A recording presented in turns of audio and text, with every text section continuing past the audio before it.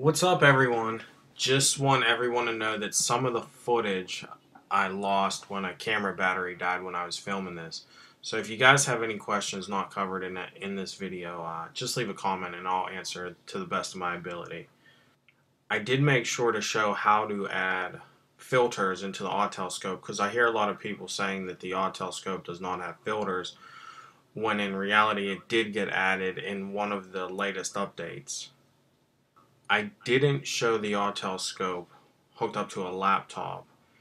I don't use the autel scope on the laptop often, and I don't know the feature, and I'm not 100% certain on where everything's at in the layout of the autel on a laptop. So I didn't think it would be fair for me to show that.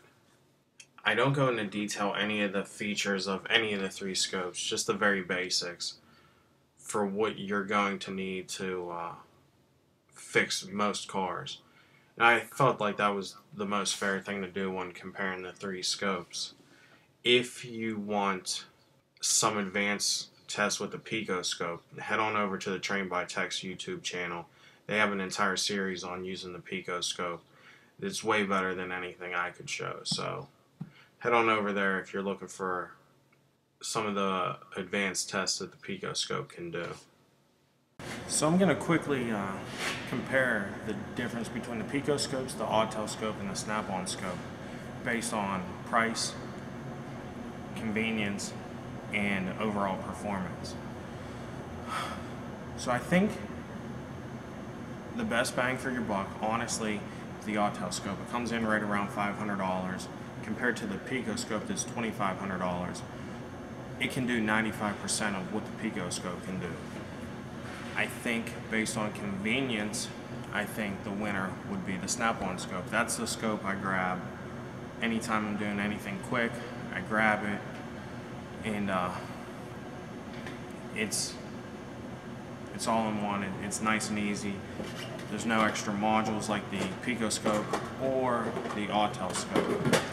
But I think if you're doing any advanced testing with in-cylinder pressure testing, if you're checking cam timing, the picoscope rollers make it so much easier. You can do it with the snap-on scope and you can do it with the autel scope, but you have to do math with rollers or count teeth on crankshafts. So I think the most professional scope is hands down the picoscope. The best bang for your buck is the autel scope, and I think the snap-on scope is the most convenient. I hooked this car up to a CAN system, a CAN high and CAN low, to show the difference in waveforms they all produce, and I also hooked this up to a cam sensor, so you guys can all choose which one you like best.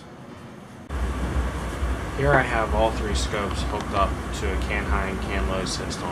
It's definitely the fastest signals on a car. You can see they're all three are capable of scoping CAN high and CAN low.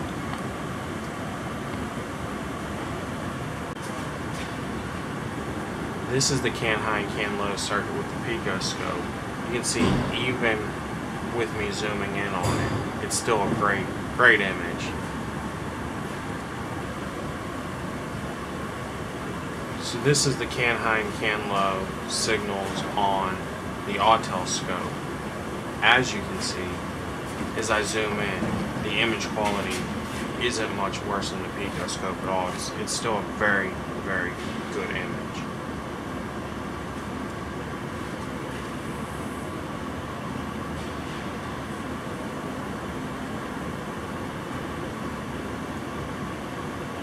One of the big differences between the snap-on scopes and the picoscopes and autel scopes.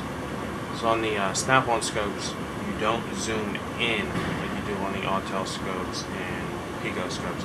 You actually zoom out to get your waveform, as you can see that I'm doing. It works.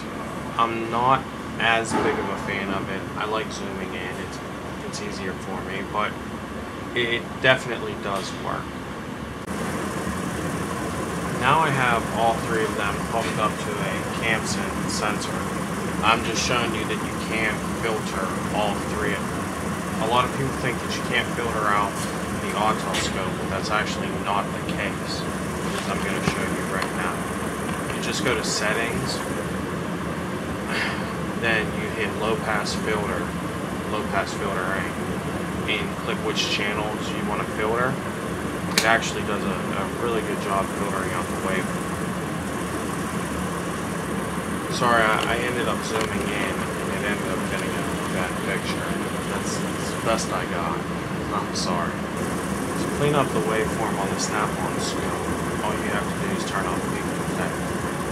It's pretty easy to do on the snap-on scope, which is nice. On here, I'm just showing that the picoscope has both degrees rollers and time-based rollers, which is what starts to separate the picoscope from everyone else.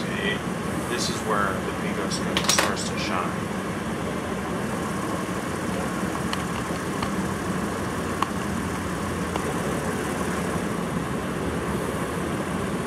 Just showing that the autel scope does have time rollers. You can use math and figure out degrees using the time-based rollers. It's just not as easy. And I'm also showing that it has the voltage rollers as well.